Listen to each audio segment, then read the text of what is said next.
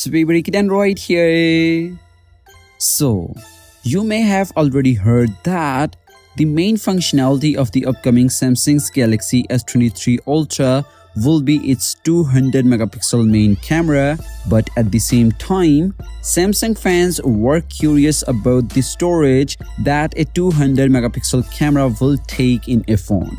For instance, a regular 12 megapixel photo can take up to 3 MB per photo, and using the Samsung Galaxy S22 Ultra's 108 megapixel main camera at its full resolution produces photos around 20 MB in size, and the 200 megapixel camera on the Xiaomi's 12T Pro that everyone tried so far shots closer to 50 MB in size. And meanwhile, the iPhone 14 Pro's 48 megapixel image can take up over 100 megapixel per shot, since the only way to shoot at that resolution in the default camera app is to use 48 megapixel Pro RAW mode, which basically records even more information and therefore needs even more space.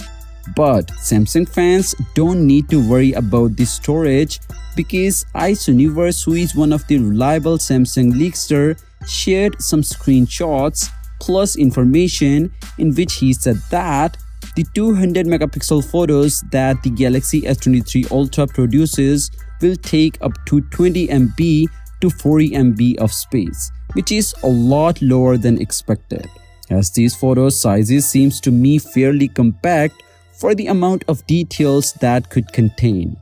And again though, it is pretty much certain that most users of the Galaxy S23 Ultra are likely to stick with the default shooting mode most of the time anyway, which would assume to be a 12 megapixel as it is with the Galaxy S22 Ultra.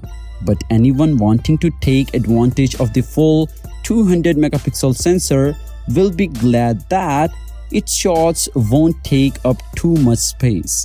But guys, genuinely, I'm not a big fan of a higher megapixel in phones.